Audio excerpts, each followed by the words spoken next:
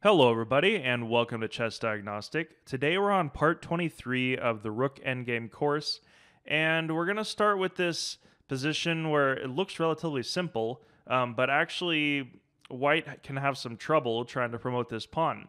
If you want to set up the position, I would encourage you to do that and try to solve it yourself as Black to move and White to move. We're going to start with Black to move here.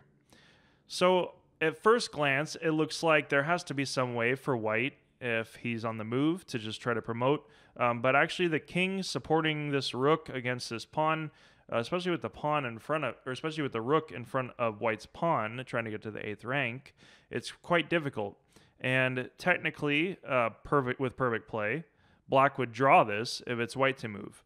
Now, the reason for that is that the rook wants to come to h1 and check the king away from the f7 and f8 square. The problem with that is that Black can take if he does that. So if the king moves away or the rook moves away, then he'll take the pawn. So White needs to be able to check the king on the 6th rank, not the 7th rank. And let's see the line here. So if the rook comes here and king plays to e7, if we try the idea, obviously, it's a draw because they'll just shuffle back and forth. But if White tries the idea, for example, of bringing rook here, then if the rook takes f7, we check, then the king can get behind his rook, and he doesn't lose it.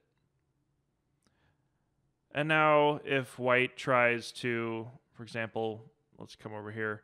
If he tries to play rook to a8 and, get a mate or something, or just trade the rook, win the rook, then Black can just check the White king in perpetuity, or he can also just try to interpose upon the check. So this is basically a forced draw, and if White tries to bring his king in, then we'll see the pawn get taken. If he tries to step back, then again the pawn gets taken, and as I said here, he goes back. So basically, White would just shuffle his rook back and forth and accept the draw. All right, so let's move on to the more interesting scenario if it is White or Black to move. So in this position, if it's Black to move, actually that extra move gives White a chance to bring his rook to h1. So rook to h1, and now he's on the 6th rank, so he can be chased away from his rook. If rook takes, rook check, and now all of a sudden he loses his rook and the game's over.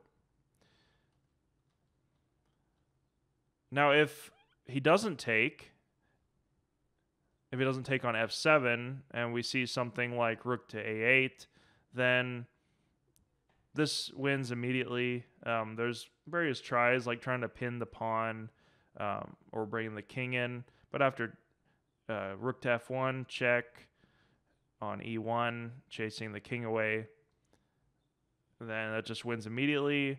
Or if we go back a few moves, if the rook tries to pin, then we also see here, and then the king can come in and either just promote immediately or even interpose and get a queen.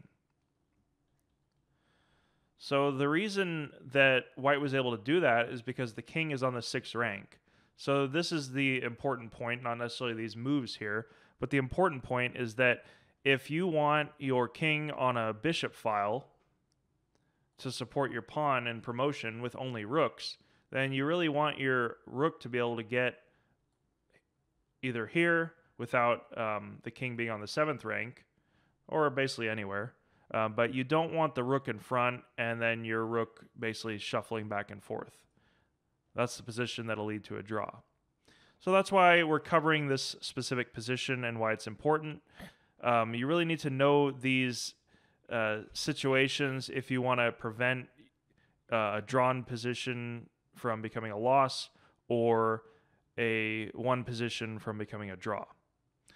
So I hope this was clear enough. If you have any questions or you have any further lines that you analyzed yourself, please post those in the comments below.